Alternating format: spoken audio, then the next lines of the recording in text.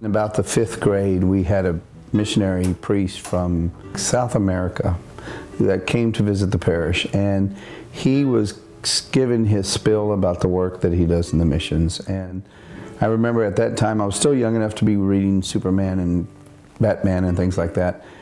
And I remember listening to this priest and asking myself the question, why would this man from the first world want to spend the rest of his life in the third world?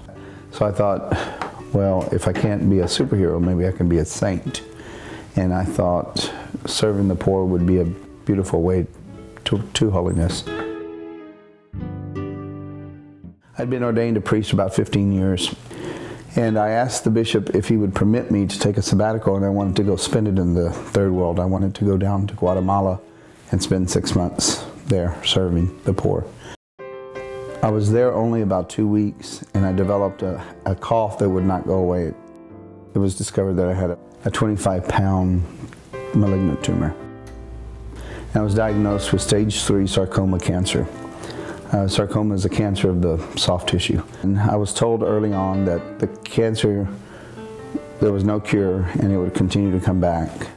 I've gone through 1 round of chemotherapy for about 5.5 months, and I pretty much decided I'm finished with chemo. For that 5.5 months, most of the time I wasn't able to say Mass or be in the office, and it was just too debilitating for little benefit.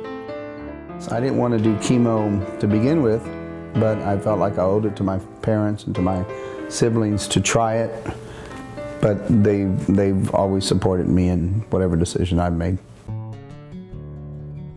I don't want to die tomorrow, but I'm not afraid to die, because eventually we're all going to die, and we believe in heaven, and we have a firm faith in the promises of our Lord that we'll be in a place where there's no suffering, no sickness, no sadness, and that's going to be heaven. So I believe what God has said, what Christ has taught us.